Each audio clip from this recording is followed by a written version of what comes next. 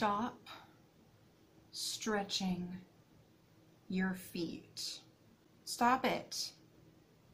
You're going to hurt yourself. I guarantee it. I did. I stretched my feet out. Bad idea. Guess what? I live with the ramifications of that every single day, and it's not great. Here's the thing about feet. Everybody has a natural range of motion as far as their arch. Some people have very flexible arches. Some people have very tight arches.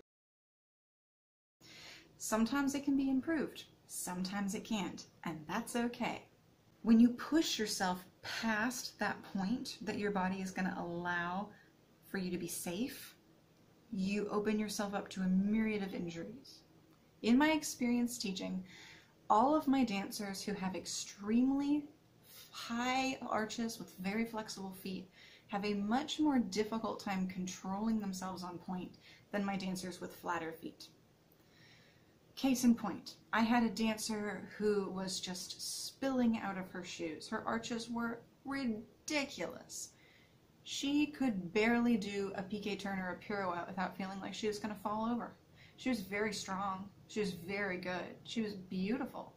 But she needed so much more strength and support to be able to do a simple step that another dancer with a flat foot could do no problem at all, because the dancer with the flat foot had more support than the dancer with the flexible foot.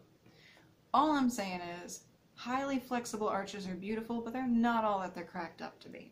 You can increase your natural arch. You can do this safely by working with a dance physiotherapist or a sports medicine doctor or somebody who has a very good understanding of feet and the musculature that goes on.